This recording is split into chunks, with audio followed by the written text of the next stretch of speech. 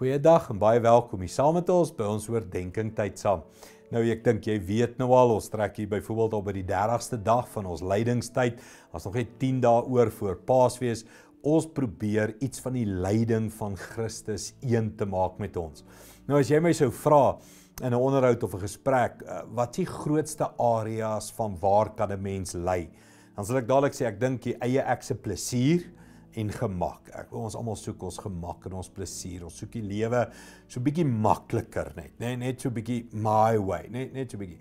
Ek dink die tweede area van waar mense baie erg is oor opoffering is tyd.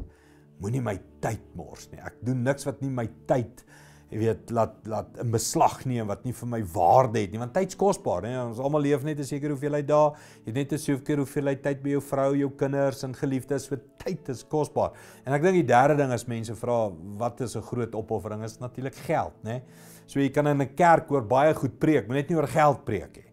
So waar is die areas waar kan een word met die lyding van Christus? Dis in my plesier en gemak, my tyd en my geld. Kom ons hoor een van Jesus se woorde, Matteus 6:24.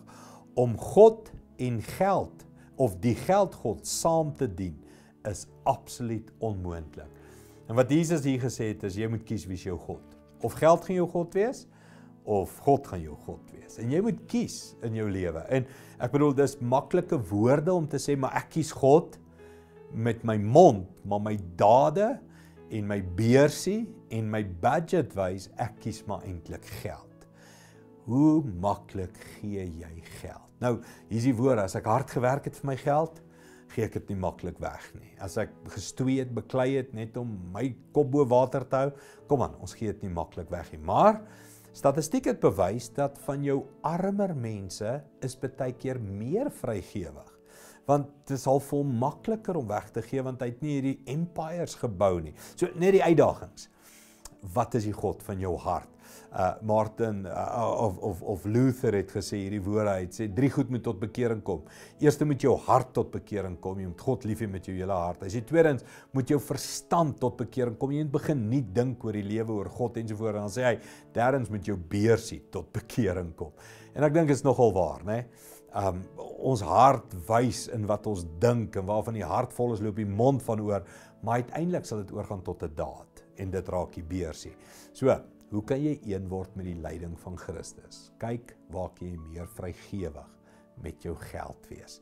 Kom ons bid vir die Here vir wysheid, hoe om ons geld reg en goed te bestuur. Kom ons bid dit saam. Hemelse Vader, baie dankie vir u voorsiening. Dankie dat ons kan bid, gee ons vandag ons dagse brood. Here, u voorsien vir ons.